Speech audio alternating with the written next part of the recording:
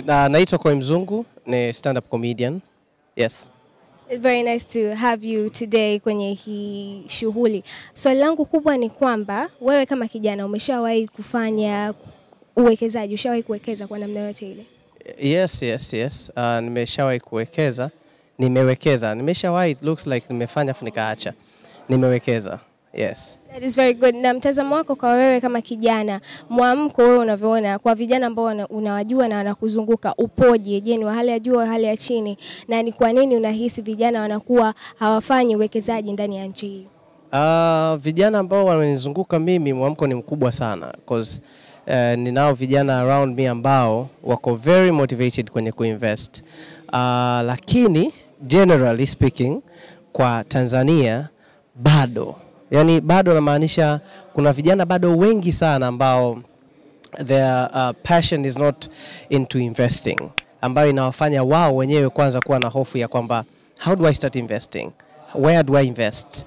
There's a lot of things that they have to acquire for them to invest. So I think it's the right information that should reach to youth ili wao wenyewe sasa waweze kuinvest. Lakini kuna nasema kuna cycle fulani tu ambayo ndio inajua na kuendelea kupeana zile habari za investment. Kwa wapo ambao wana invest, lakini kwa Tanzania kwa majority bado sana. Na kwa hiyo majority unavyoona ni kwamba hawajapata right information au hawajataka kufanya the right decisions? Huwa nasema motivation is very temporary. Kwa sababu watu wanaambiwa leo then tomorrow wanasahau system ya maisha.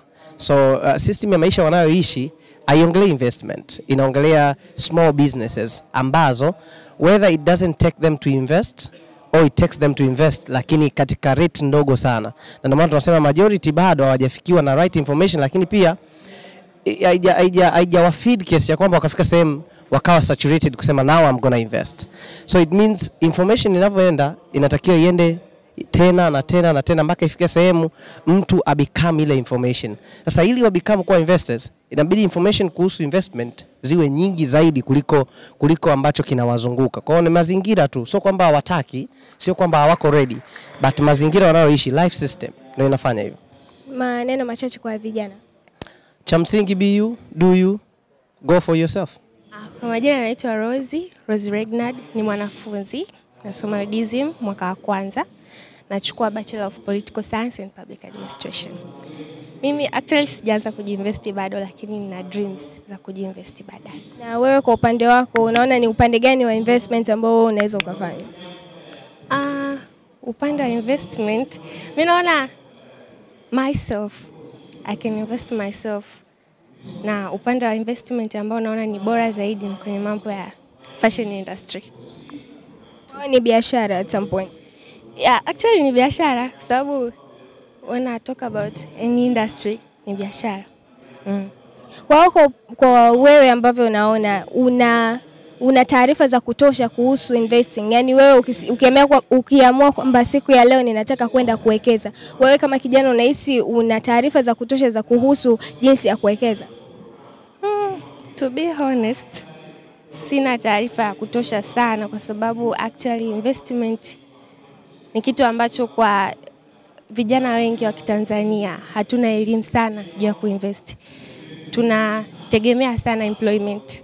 Kwa hiyo zinavyotoka chance kama hizi za kujifunza namna ya kuinvest, how should we invest, ndio tunakuja kujifunza zaidi.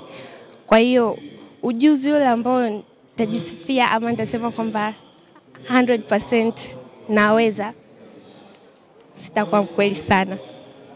Kwa hiyo kwa taarifa hiyo kwamba kwa mantiki hiyo kwamba huna taarifa za kutosha, wewe unashauri nini kwamba kifanyike ili vijana kama wewe ambao hawana taarifa za kutosha kuhusu kuwekeza waweze kupata taarifa za kutosha kuhusu uwekezaji?